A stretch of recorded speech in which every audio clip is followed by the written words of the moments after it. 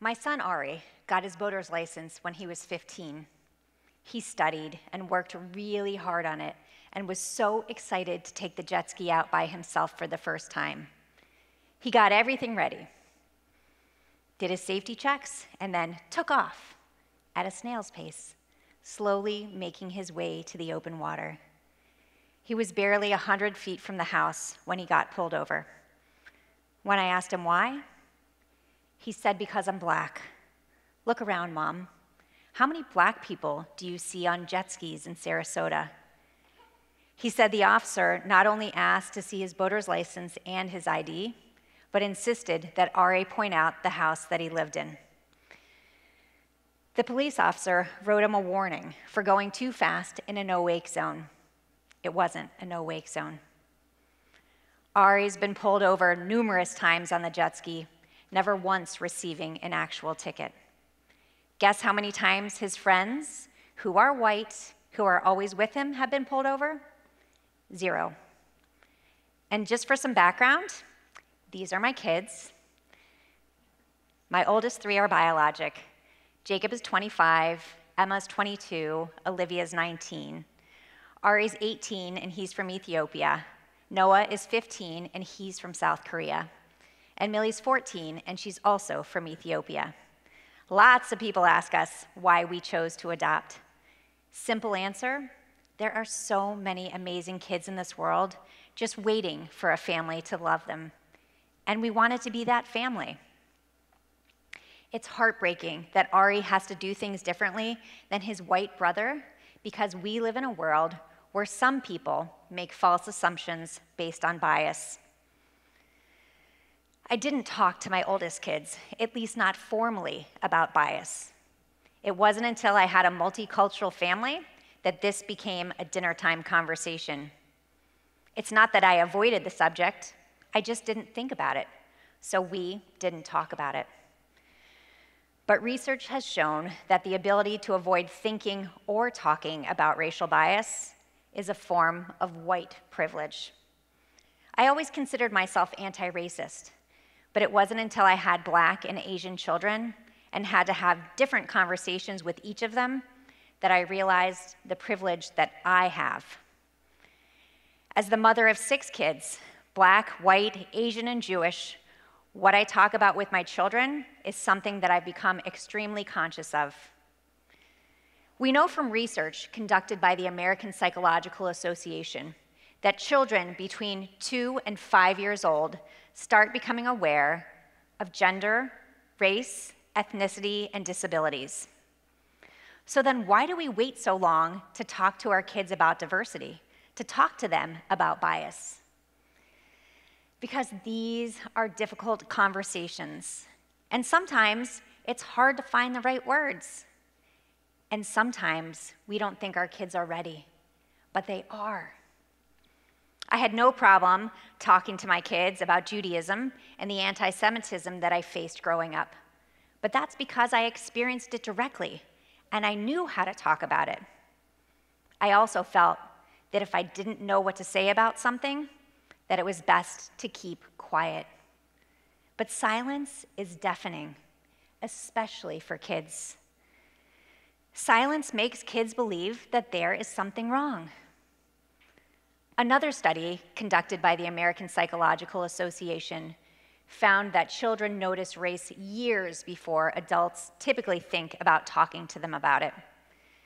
Adults believe that they should start talking to their kids when they're around 5 years old. But children can notice and internalize bias as early as 2 years of age.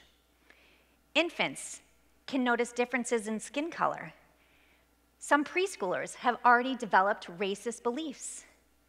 And by age 12, according to healthychildren.org, many children are set in their beliefs. That's why it's so important for us to be having these conversations with our children early, way earlier than we think. Kids are like sponges. They absorb the things we do and say. Our positive attitudes, our negative biases. They see and hear it all. Any kind of bias can create enormous obstacles for kids' healthy development. In order to develop healthy self-esteem, kids must learn how to interact with different kinds of people. I am, and forever will be, disheartened that my children have been and will be treated differently because of the color of their skin. I've had to have conversations with my son Ari that I never had to have with my oldest son Jacob. Keep your hands on the steering wheel if you're ever pulled over by a police officer. Don't walk around the neighborhood by yourself at night. Don't put a hoodie up unless we're around. It's horrible, it's heartbreaking, and it's not okay. One morning, my husband picked up Ari after a sleepover at a friend's house. There was an incident, and the boys had gotten into a bit of trouble.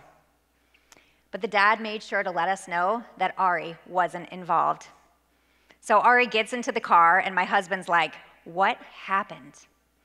Ari proceeds to explain that his friends decided to go play a fun game of ding-dong ditch, running up to neighbors' houses, ringing their doorbells, and then running off. But Ari didn't go. Ari went to bed. He literally went to sleep at his friend's house because, in his words, a black kid doesn't run around a neighborhood in the dark ringing strangers' doorbells. Imagine what could happen if we all took the time and made the effort to talk to our children about diversity and bias. Imagine if our parents had done that with us. And yes, there are parents that do have these conversations with their children at a young age, but I didn't. And not just once a year on Martin Luther King Day or on Indigenous Peoples Day. Yes, it's important to use holidays and news events to talk about race and bias. But it shouldn't take a national holiday or a major news event to encourage us to be having these conversations. They should be natural conversations that we have all of the time, just like the other conversations that we have with our kids. I once had a young girl ask me how I could have black children since I'm white. Before the little girl even finished her question, her mom shushed her and told her not to ask questions like that, and then apologized to me. I thanked the mother for her concern, and then I looked at the little girl and answered her questions, because it's important to ask questions.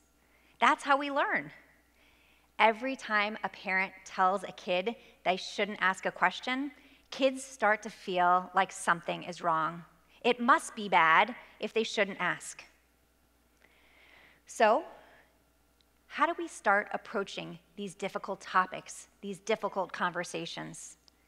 We start with the word talk.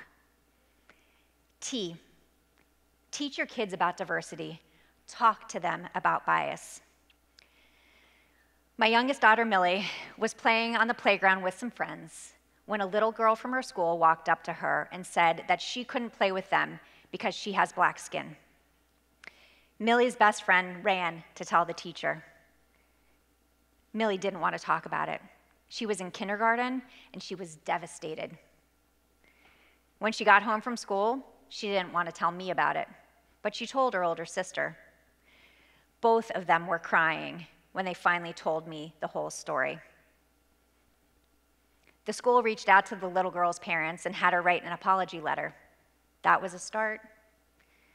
I have no idea what was said within the walls of that little girl's home, but I can probably guess what wasn't said. A 2019 report by the Sesame Workshop found that only 10% of the parents surveyed spoke about race often with their children. Only 10%. Read your kids' children's books that portray the world as it is, diverse, and then talk about it. Watch TV shows that don't have an all-white cast, and then talk about it. There are so many resources out there that can help parents figure out the best way to start.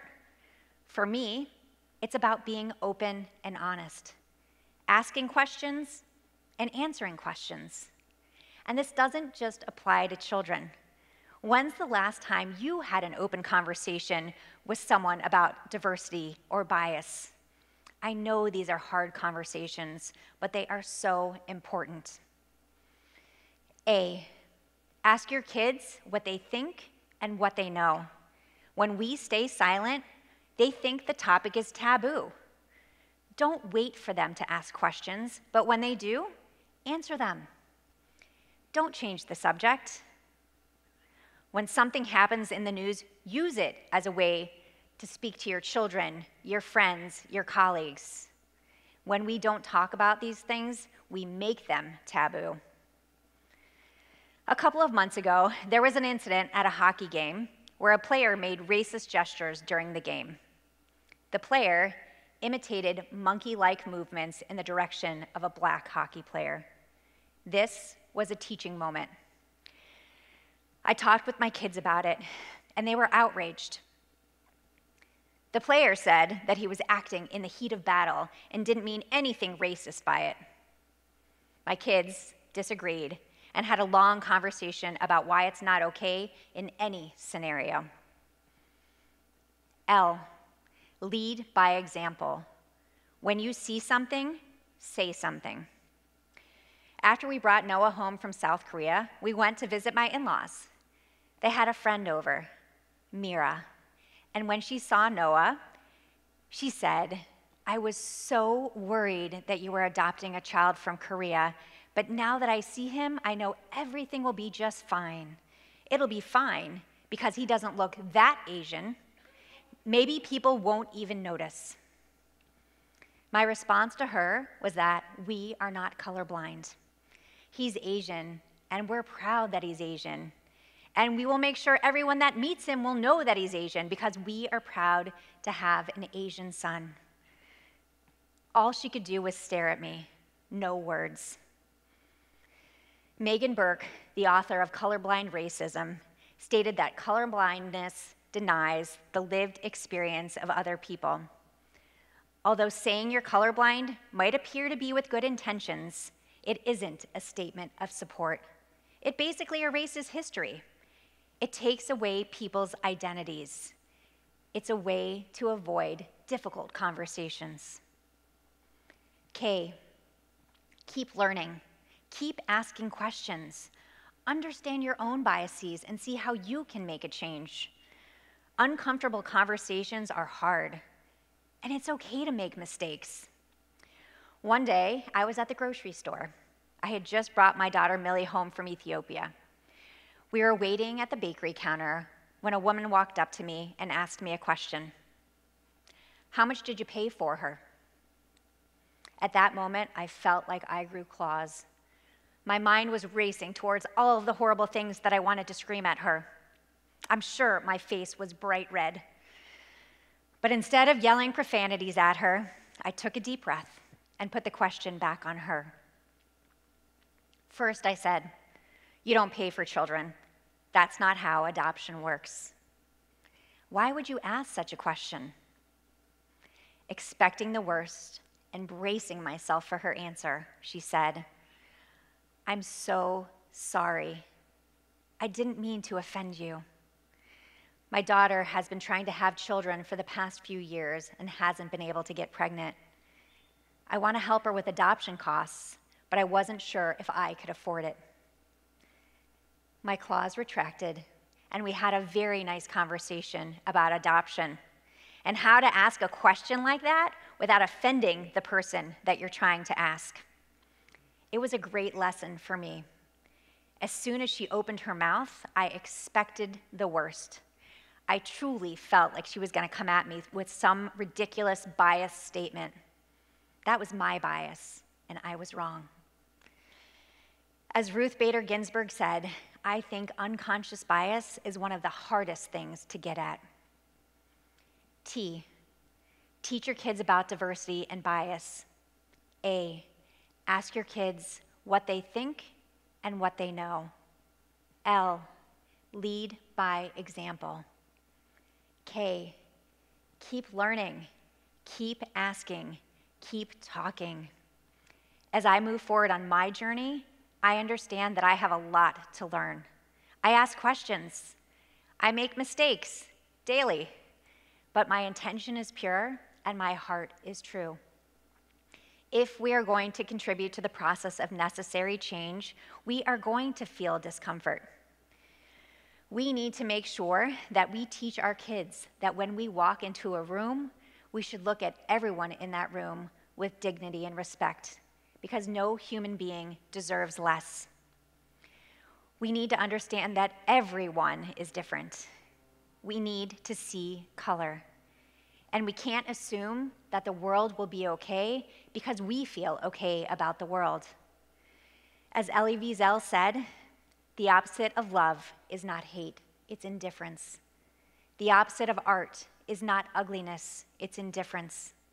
The opposite of faith is not heresy, it's indifference. And the opposite of life is not death, it's indifference. A different world cannot be built by indifferent people.